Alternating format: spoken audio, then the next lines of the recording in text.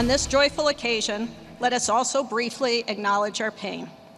Those lost in the violence of February 13 will be recognized with posthumous degrees at their college graduation. This morning, Michigan State University President Teresa Woodruff honored the 3 students killed in the February mass shooting. Good evening, I'm Ann Emmerich. As graduates receive their college degrees this weekend, many are pausing to remember those who will never be able to celebrate this moment. News 10's Deanna Giles is live outside the Breslin Center with more on how students are remembering Brian Frazier, Ariel Anderson, and Alexandria Werner. Deanna?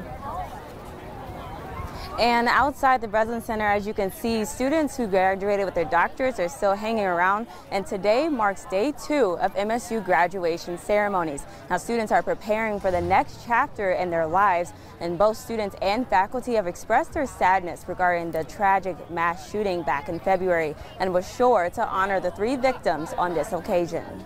For the Spartan community, this weekend marks the start of a new journey. As many celebrate it with friends and family, they're also remembering the ones who won't get the chance to have this experience. On this joyful occasion, let us also briefly acknowledge our pain. Those lost in the violence of February 13 will be recognized with posthumous degrees at their college graduation ceremonies. It was a journey cut short for 3 Spartans who lost their lives in the mass shooting: Ariel Anderson, Brian Frazier, and Alex Werner. So let us pause here for a moment of silence to remember them and those working to recover from their injuries.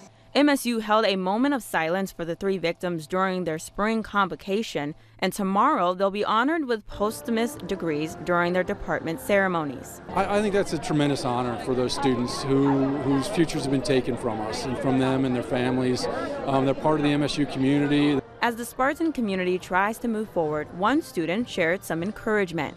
Don't just lock yourself up in your room because, you think that there's going to be a next week or a next semester or next year.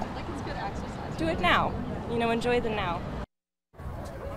As stated before, the 3 victims will be honored in their individual ceremonies starting tomorrow. Both Ariel Anderson and Alex Werner will be honored in the College of Natural Sciences starting at 12:30 p.m. and sophomore Brian Frazier will be honored in the College of Business starting at 4 p.m. Live in East Lansing, Deanna Giles, News 10.